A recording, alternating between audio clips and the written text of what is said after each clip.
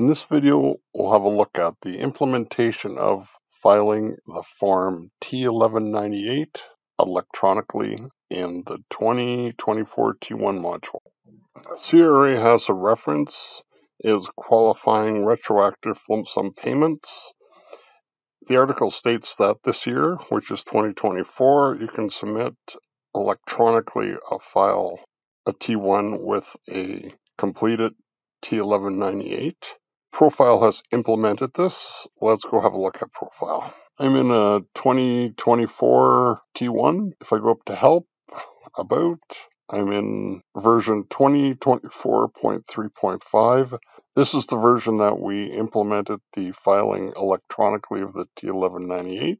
To file electronically, you need to be on this version or later. If I go to T1 eFile, in previous years, there was an exclusion for a completed T1198. For 2024, this exclusion has been removed. From there, you just need to complete, for this portion of the return, the T1198. I've just entered some fictitious information here, which can just be entered based on the supplied T1198. If I look, I have the auditor open just to show there's no warnings related to this. Profile does do some basic checking. I removed an amount here. I get a message. So this message is telling me that the amounts at the top don't reflect the entries below. What I did was just remove an amount here, and I got that warning.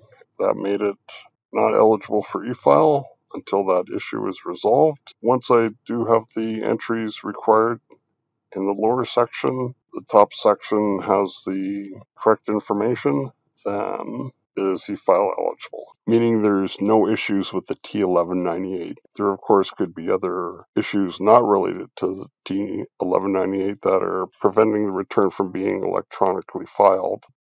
Just as a final note here, all these entries, they're in black colored font. All these entries are manual entries. Again, I would just make the entries based on the supplied T1198, make the entries here, make sure there's no warnings, and this portion of the return is complete.